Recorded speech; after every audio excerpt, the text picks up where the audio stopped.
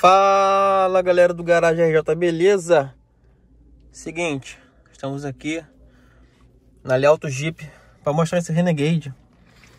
É um Renegade aí que vejo pouca gente falar sobre, né? E parece um bom custo-benefício para quem quer um SUV, né? E não quer investir tanto. E quer um carro bom, confiável. Tá aqui o Jeep Renegade, mecânica boa, câmbio confiável, que até equipa Compass, né? Câmbio automático de 6 marchas. Só que esse aqui vai ter aquele rádio Bluetooth, né? É uma multimídia sim, mas ela é bem simples. Mas já é alguma coisa, né? Melhor do que nada. Já vou mostrar para vocês o funcionamento dela. Ó, quebra-sol com iluminação, quebra-sol com iluminação também, no carona. O retrovisor é comum, tá? Temos aqui a parte de iluminação de dentro do carro, tá? Parte aqui da saída do ar-condicionado. Bom, bastante interessante o carro. Temos aqui também, ó, como baixar o ajuste de altura e profundidade, né?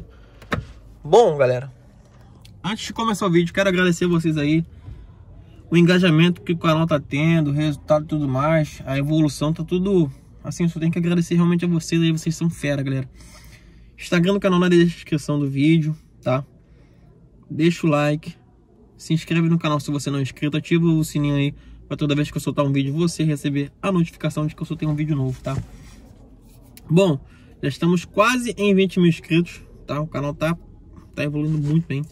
Estamos aqui com a chave do Renegade, essa daqui é a chave canivete, tá? E seguinte, galera, se você é inscrito, vê se você já está inscrito no canal, que tem alguns canais falando que o YouTube tá desinscrevendo. O meu ainda, eu acho que não tá passando por isso. E espero não passar, porque é um negócio chato, né, galera? Mas, vambora. Deixa o like, se inscreve no canal. Rumo aos 50 mil inscritos, tá? O canal tá evoluindo bastante. Eu sempre tento trazer um conteúdo mais completo para você que me assiste, para você que me acompanha. Então, vambora, galera. Vambora, tá? Deixa aí nos comentários qualquer dúvida sobre o carro, tá bom? Já vou falar logo do preço para vocês. E eu falo que esse daqui é um bom custo-benefício. Olha aí, rodas de liga leve, tá? Esse carro tá saindo, galera, por R$ 102.670, tá? Esse aqui é o Renegade Sport. Um bom custo-benefício, carro bem acessível aí. E você tá levando para casa um Jeep, né? Claro, não é um 4x4, não é um turbo diesel. Apesar de o pessoal falar desse carro aqui, é um SUV de shopping, coisa do tipo, né? Realmente a pegada desse carro é mais urbana, tá? Mas, por exemplo, esse daqui vem com pneu Scorpion, que ele é quase um pneu misto, ó. Tá vendo aqui, ó? Ele é um Scorpion, deixa eu ver aqui, um Scorpion verde, ó. Tá? É um Scorpion verde. Então ele tem sim uma leve capacidade de você fazer um fora de estrada, né? Pegar uma estrada de terra, ele tem a suspensão elevada. Então assim, é um carro que dá pra você passar por situações leves, né, galera? Então, sim, dá pra usar ele no fora de estrada, mas nada muito severo, nada muito agressivo, né? Temos aqui a parte aqui, ó, do abastecimento do carro, gasolina ou etanol. Ó, parte aqui do interior do carro, tá bom? Parte aqui traseira do veículo, 3 encostos de cabeça, 103 pontos. Olha aí, parte aqui do painel. O acabamento da Jeep é muito bom, ó, soft touch. Então assim, um carro mais barato que os concorrentes, né? Já que estamos aí no mercado onde Nivus já passa de 120 mil, né? T-Cross 130 mil, Tracker 135 mil e por aí vai, né? Claro, estamos falando que esse carro aqui é a versão de entrada.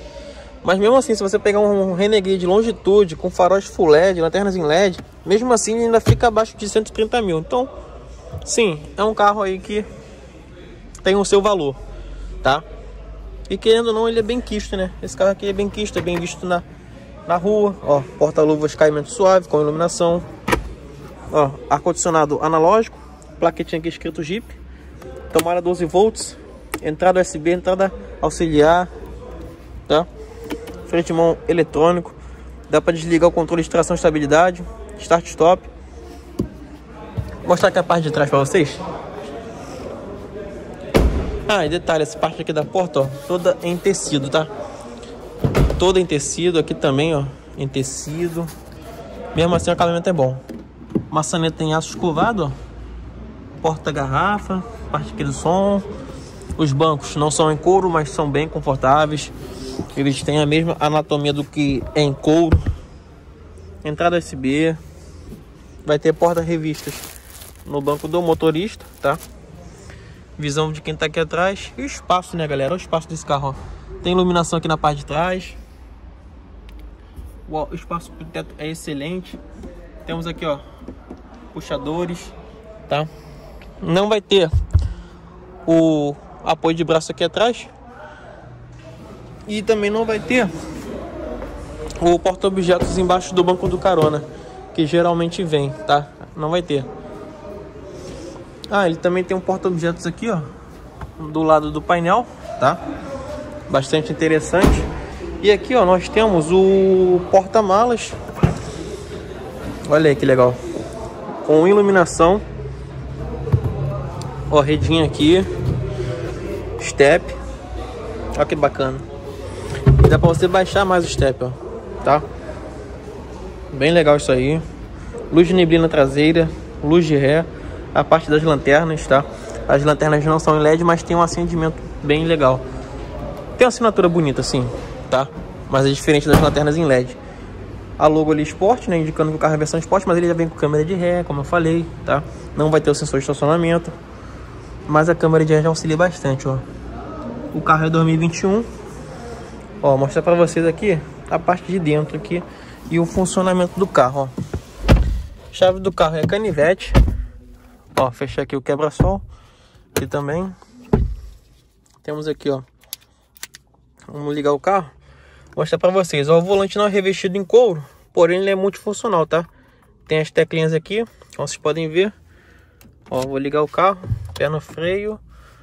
Olha aí, virei a chave, ele já mostra ali, ó, logo Renegade. A central multimídia é menorzinha, né?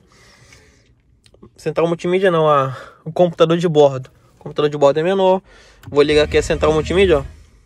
Já ligou aí no som. Ó, logo Jeep. Ó, tem aqui as partes aqui da central, tá? Dá pra você sintonizar uma rádio aqui, ó. Ela é touch. O touch dela, não sei se é comigo, mas agora melhorou. Não tava tão preciso, né? É, o rádio do carro é bom, tá? Mas não é som assinado, mas é aceitável. Temos aqui, ó, parte aqui de temperatura externa, 24 graus, rádio, relógio. Ó, ele deixa a hora passando, bastante legal isso aí. Ó, temperatura externa, eu clico nela, não faz nada, mas clicar no relógio mostra a hora. Ó, aqui nessa engrenagem é as configurações do carro, né? E da multimídia, ó, display off aqui, ó.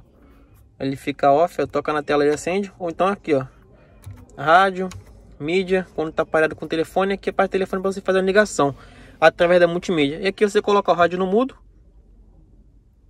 volta a rádio. Então assim, são botões simples. A multimídia básica, mas bem intuitiva. Aqui você troca, ó, aqui você troca manualmente de estação, né, de rádio. Ó, bem rápido, bem preciso.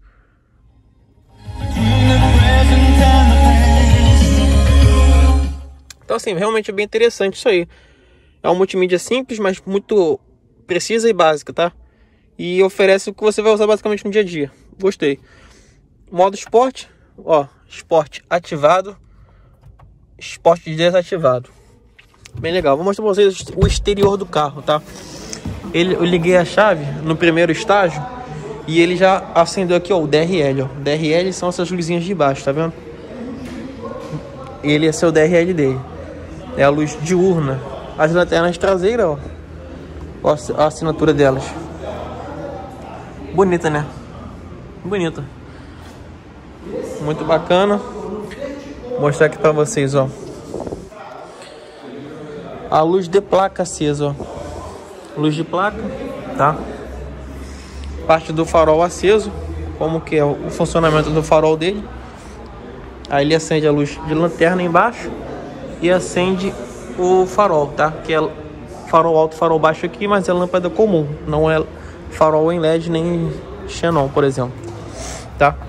Bom, vou fechar aqui. Ele tem regulagem de altura do farol, regulagem de iluminação do painel, tá? Tomada 12 volts, já falei. Vou mostrar aqui pra vocês, ó. Vamos ligar o carro, pé no freio. Ó, ligamos o carro aqui. Direção do carro é elétrica, tá? Temos aqui, ó, câmera de ré. Ó, ela tem ângulo de extensão, tá? É bem pequenininha a tela, mas vai te ajudar bastante a manobrar o carro. Já gostei, tá?